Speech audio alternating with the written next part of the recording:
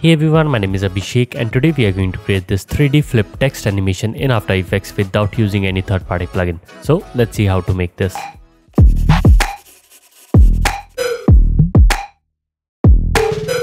Alright, so I'm in After Effects and first we will begin by creating a new composition. Let's call this one main. Width and height will be 1920 by 1080, frame rate 30 fps. Duration you can pick whatever you want. After that, let's go under the 3D rendering option, and under the renderer we are going to change this to Cinema 4D and just click on OK. Now we have our composition, so first let's add our text by clicking on this text tool. Just click and type whatever you want. I'm going to type motion, which is going to be my first letter. Let's align it over here. Now let's make its anchor point in the center. So select the layer, hold down the control key, double click on this pan anchor tool. Now we have this, we can maybe scale this up. Now we are going to add our next text in which we want this to convert. So I'm going to duplicate this layer and let's type our next text, which is nation. Now it's completely up to you, can add whatever text you want. Let's align it in the middle as well. Perfect. Now I'm going to quickly change the color of both of these texts to red so that we can see what we are doing. Let's make this red as well.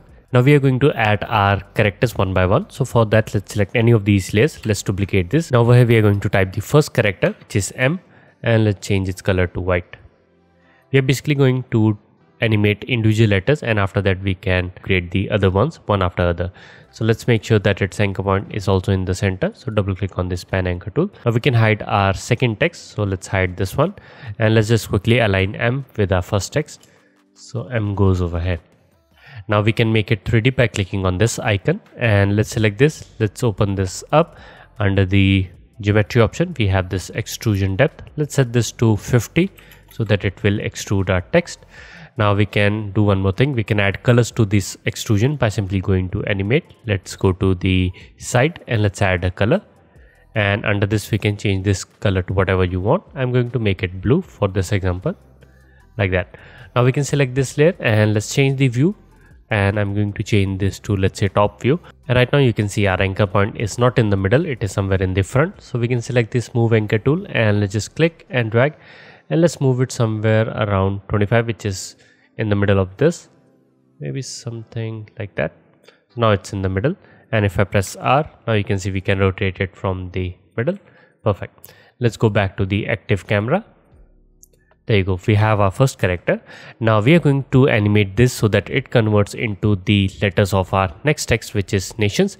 And you will notice one more thing. In motion we have total 6 characters, but in nations we have 7 characters. So we can duplicate one of these characters from motion to turn into one of these characters in nations. So first let's animate this. So by adding a keyframe for this, and we are going to animate the Y rotation. Let's press P for position. And also let's add a keyframe for the source text. So let's go under the text, let's add a keyframe for source text. Now we can select this, press U. Let's quickly zoom in and let's go to the 1 second mark. First we want our character to move, let's say, to the top. There you go. Now let's go to the 2 second mark and let's hide our motion and let's enable our nations character. Now at 2 seconds we can move it to whatever character you want it to transform. So I want this M to convert into N. So let's just align it roughly where we have this N. Now we are going to change this to N by simply going to somewhere in the middle, and let's move the source text over here. Now what we can do is we can zoom in and let's move 1 frame ahead, and we can just simply double click and let's just type our next character, which is N. So you can see it will automatically change to N over here.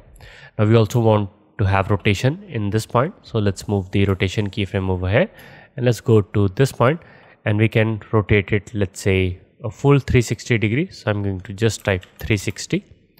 Now let's go to 3 second frame and let's just move it down below so that it aligns with our next text.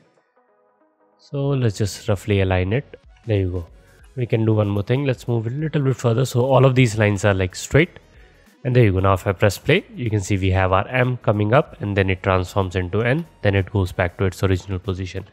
Now what we can do is we can select all of these keyframes. Let's press F9 to ease them. Let's go to the graph editor. Now if your graph looks different, then make sure you're using the speed graph, not the value graph. Let's select all these and we can change the curve to look like this. So we want them to have this quick motion in the middle. So now if I press play, you can see RM goes to the top, then it flips and then it goes back to this. Perfect. So here we have transformed our first character into this. Now we are going to repeat this step for all the rest of the characters. So before we continue, if you enjoy my work and you want to support me, then you can check out my Patreon page. Over there you will get access to the tutorial project files, exclusive templates and all the other advanced VFX and CGI tutorials that are available only on Patreon. So make sure to check them out. Link for that is in the description. Now let's continue. Let's enable the motion. Let's duplicate the M and let's press U. This time we can change this to O. So for that we have to go to this point where we have this source text option. Let's double click and let's change this to O. Now we can go back to the beginning and let's just play around with the position of it. So O is the second character, so we can move it to this point. There you go. And also we can move it over here. So now O will go up, and instead of going up we can move it like down below. So let's move it down, and we can also move this point down as well. Now let's disable this and enable our next character.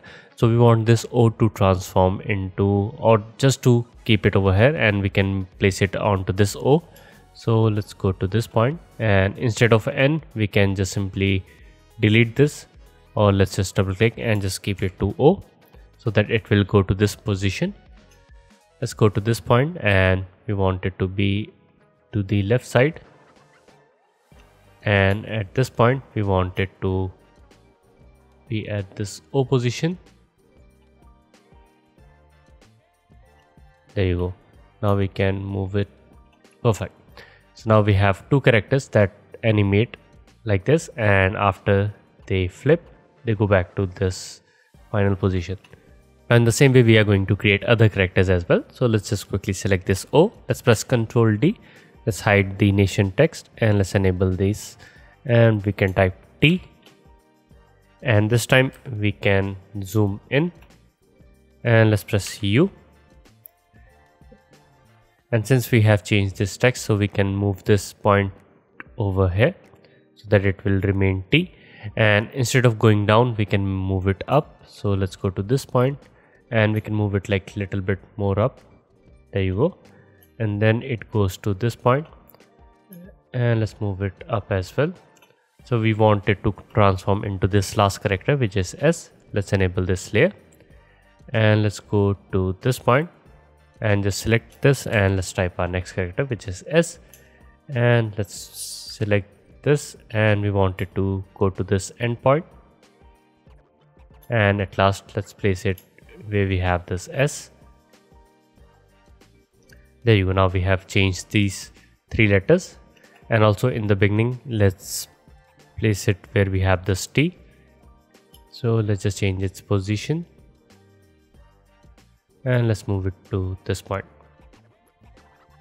Now if I press play, we have T going up, and then it rotates, and then it goes back to this final position. Perfect. Now we are going to repeat this T once again, because we have 7 letters in nations and 6 in motion. So for that we can like duplicate one of these letters. So let's select this T and let's press Ctrl D to duplicate this. Now let's enable the motion nations, and let's pick any of these characters we have done. So let's go to this N, and instead of transforming into S we can change this to N, and instead of going to this position we can move it to the opposite side. So let's just place it to this location, and at last we can place it in the beginning. Let's play around with these. So now we have this T that converts into this S and this N, like that. So now we have 3 letters left in motion, this ION, and we also have 3 letters left in nations, which is ATI. So you can convert all of these to these 3 letters as well using the same technique. And I will come back once it is done. So now I have animated all of these characters, and if I press play, you can see all of these characters go to the top and then they flip and they convert to this final text. Now in order to make this like more impressive, what we can do is we can add little bit of delay to these layers. So let's just quickly zoom in, and I'm going to randomly move a couple of these layers to here and there so that we have some variation in our animation. and let's place this one over here. Now once you're done with this, let's select all of these layers. Now hold on the Alt key and press the left square bracket so that they are present in the beginning as well. Now if I press play, you can see we have added this very nice delay to all of these letters. Now I don't want this letter, so we have this T like going twice. So we can select this, and we want these to be like equal. Let's press U and we can move it over here so that these two letters are like moving at once, so that we don't have any repeated options. So now if I press play, you can see all of these characters go to the top and then they flip, and we have our final reveal. So in this way you can create these kind of 3D flip morphing text animation in After Effects. Now the project files for this tutorial is available on Patreon, so if you're supporting me over there, then you can download it from there, and if you're not, then might consider it, because you will get access to the tutorial project files, exclusive templates, and all the other advanced VFX and CGI tutorials that are available only on Patreon. So make sure to check them out. Link for that is in the description. And with that being said, my name is Abhishek, and I'll see you in the next one.